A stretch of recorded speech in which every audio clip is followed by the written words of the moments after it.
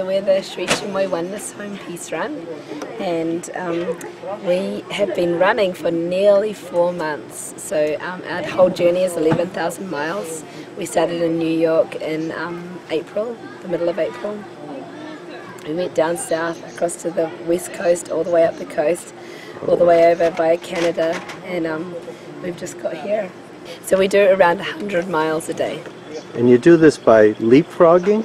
We do, yeah, so 80 to 100 miles a day. So today we had about 80 miles. So somebody runs for a couple of miles and they jump in the car and jump to the front? Exactly. And Pam, you're hosting tonight?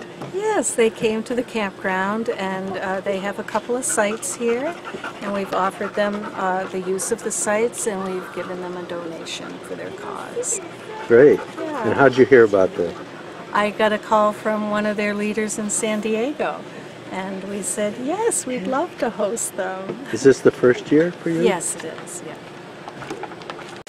So this is not your first trip?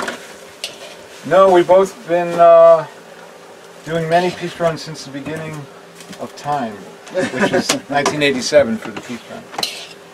And yeah, we're some of the senior members. We're getting a lot of new young people who are doing really well, you know, training, getting into the lifestyle. It's not easy, you know, to be on the road and kind of living like gypsies and not having enough space to cook for everybody. But we get by, you know, we can't complain.